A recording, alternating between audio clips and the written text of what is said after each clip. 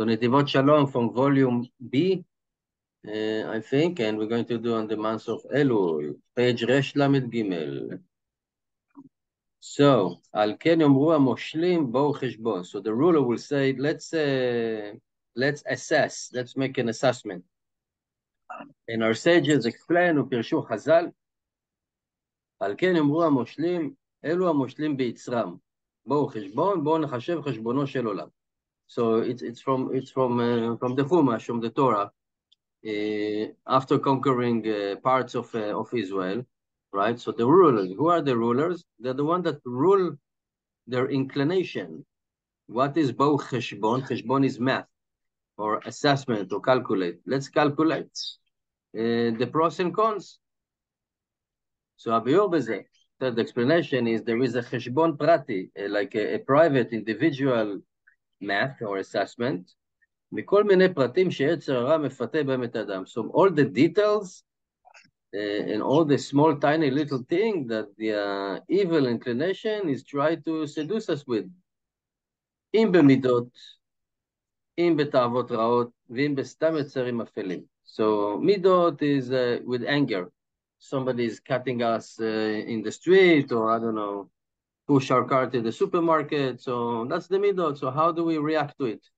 Or with the negative desires. Or he said, just simple dark desires that somebody has. So that's the private one, the individual one, right? And then, and that's like, it's the prati, the thing that are like pointed to that person, specifically in that area. And then there is cheshbono shel olam. There is a more, I don't know how to say, generic calculation, which is surrounding his being on this world, because kol adam b'fnei atzmo, each individual is a microcosmos, right? We said if you're saving one person, it is if like you save the whole world.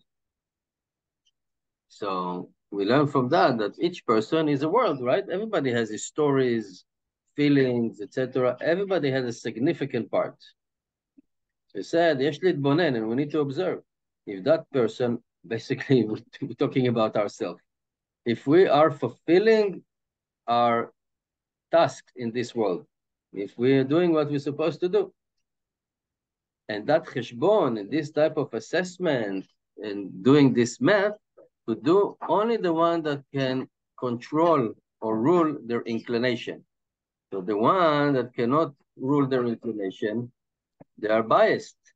They are influenced from their desires, from the thing, right? When we want something really bad, we will force it into our plan, right? This is something that is very common, a mistake in navigation. When you navigate based on a topographic map, you have to look at the terrain. You look at the map, and you say, oh, the Table Mountain is over there. There is another triangle, and that's the elevation. And you're looking, and this is how you acknowledge your location based on the terrain and based on your topographic map. This is basic navigation. You need to know where is this, where the north, the south, etc. So common mistake is that you are lost. You don't know where you are. You look at the map, and you really want to find your way. So you said, this is the Table, not exactly Table Mountain, but you know what? No, this is the Table Mountain. And then you're starting to develop a deviation and a mistake because you're forcing the terrain into the map.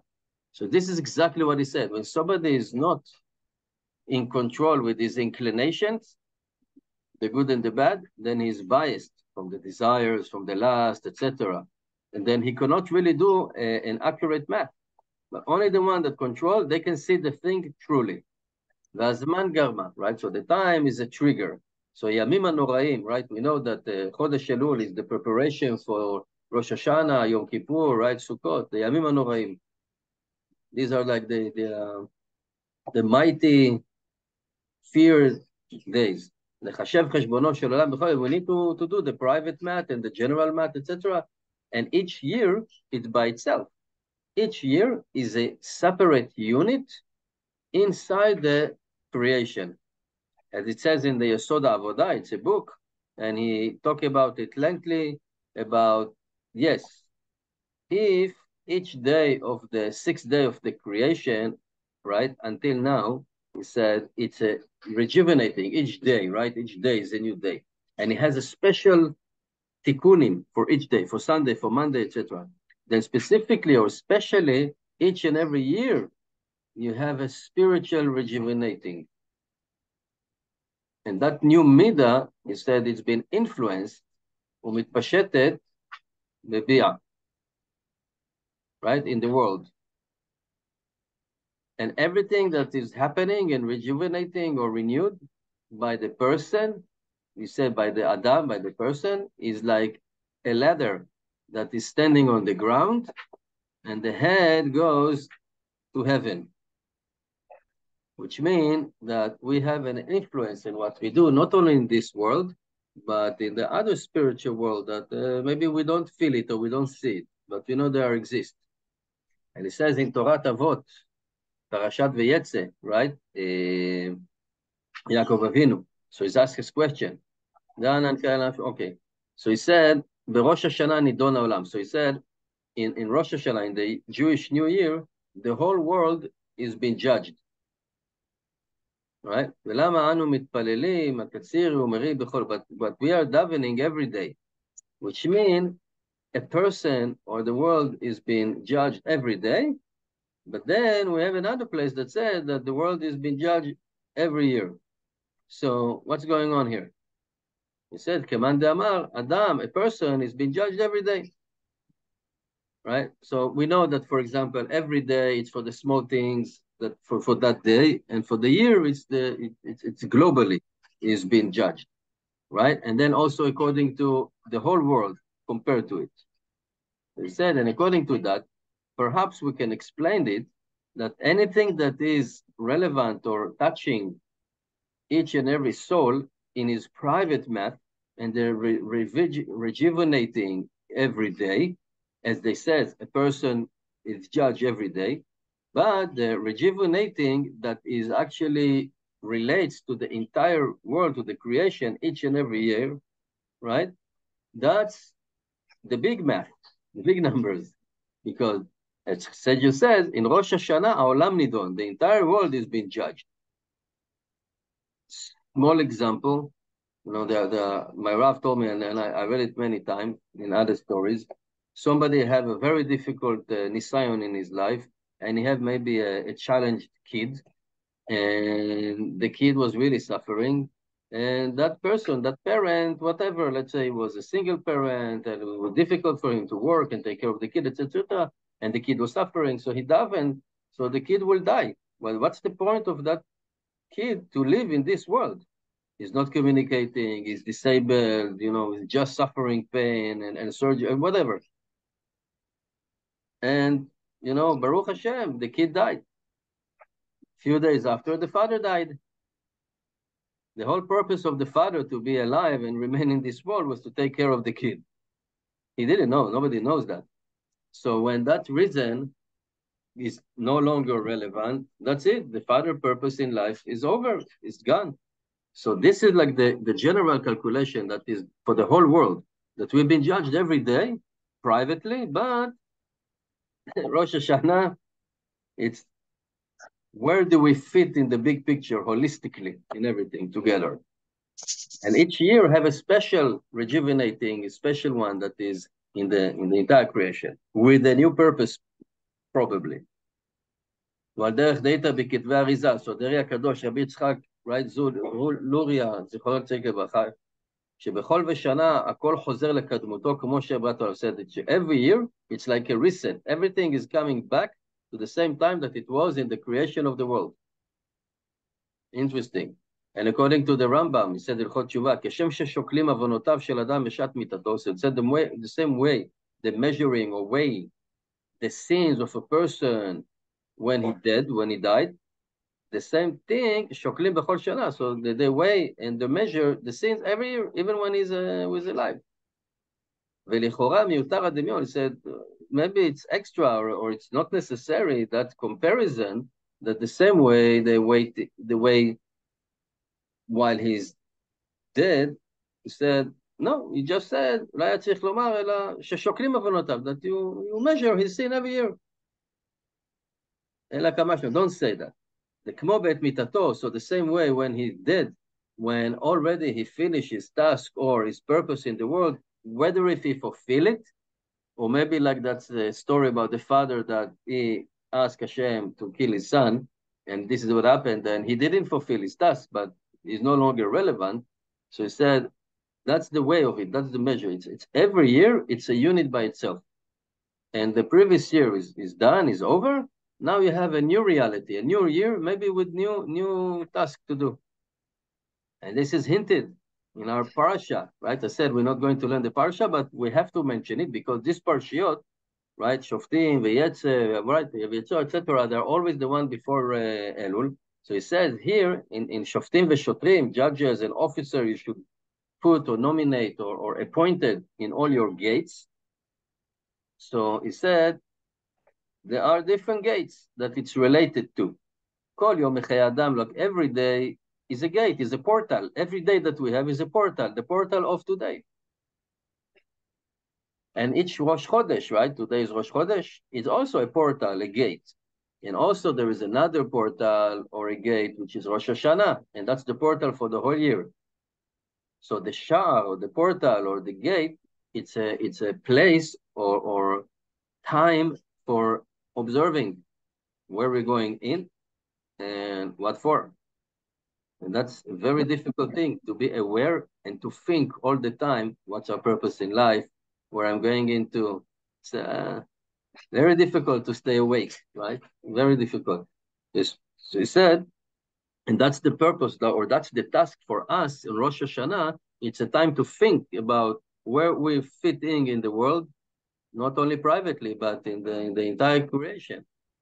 But it says it's not mainly about the past, it's mainly about the future. And that's why, for example, from few reasons, there is an inyan to accept upon ourselves a Kabbalah. Kabbalah is acceptance of something. So, yeah, whatever we did, the year is longer, the year is gone. So we repent, we try to do tshuva, and we regret what we did. But he said the main thing is not that. The main thing is what we're going to do moving forward. And for moving forward, there is a minhag for many people to take a Kabbalah on themselves. And it doesn't have to be a big one. It's not, I'm going to learn 6 hours a day. Something really small, but every year we have to get something, but small, that we know that we will be able to keep it. So, for example, we can decide, during Kedusha, I don't move until the bracha is over. Many people, before Mechaya Metim, they're moving, they're sitting, etc. So it's a Kabbalah, it's very easy to do. It's only to wait 5 to 7 seconds after the Kedusha is over, and you said, I wait in the end of the bracha. That's a Kabbalah. Right? And that will help us to, like we're putting on ourselves a spiritual task that will help us and help in Shamaim to, to treat us better in the generic calculation, because we are no longer the same person, and we're getting a Kabbalah, and we want to get progress moving forward in our Ruchniut. So he said, and that's the portal, that's Rosh Hashanah. This is what we're going to do, not on the past, Ki'im al-Atid. How are we going to get into Rosh Hashanah? ועל דרך דאיתא בתולדות יעקב יוסף, on the parashat, let's say again, he says, and the sages, he said, 3 books are opening in Rosh Hashanah. Complete righteous, right? צדיקים גמורים נכתבים ונחתמים לאלתר, right? לחיים טובים. The complete righteous people, they are being signed off positively, and that's it, for a good life. Complete wicked people, חס וחלילה, they're not going to go to a good place. And he said, these books are open in front of each and every person, that he should write himself in the future. If he's accepting upon himself, okay, from now on, I'm going to be a righteous one, then he will be written in the righteous ones. Or the opposite, if he thinks that he's going to be like the wicked people, that he wants to fulfill his desires or he still has something to accomplish that he didn't accomplish yet, but on a negative side, then he's not going to be in a good place. And therefore it says, Shoftim v'shotrim, judges and officer, you should give in your gates. And these gates are Rosh Hashanah, you know, what we're going to do, to put the person on Yehudu v'tafkido. And we're going to finish in 2 minutes. ועניין ההתחדשות שצריך בכל שנה, so this rejuvenating each and every year, we need to explain על דרך העבודה, right? So דרך העבודה is serving Hashem on the Chasiduth way. כמו במלחמה חסדינן, שגם יש למחנה אחד הרבה נשק, אחו נשק משם. So, it's like a war, right? So now we're giving an analogy. Same way in a war, we see that the enemy, the other army, have lots of weapons. But it's an old style, old school weapon. A bolt action rifle, okay? And we have semi-automatic or automatic. And the other enemy have maybe more sophisticated one. New style, right? State of the art.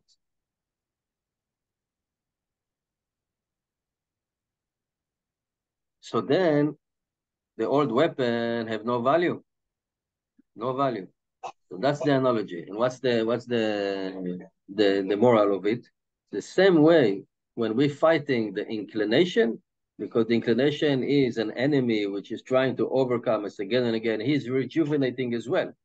So the old weapon that we used, or the old trick that we used in past years, are not good enough anymore. Every year we have to find new tricks, new paths, a new way to fight. And we need to find advisors how to find that new weapon.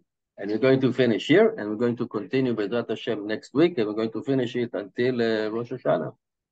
Thank you for listening, and have a great Shabbat.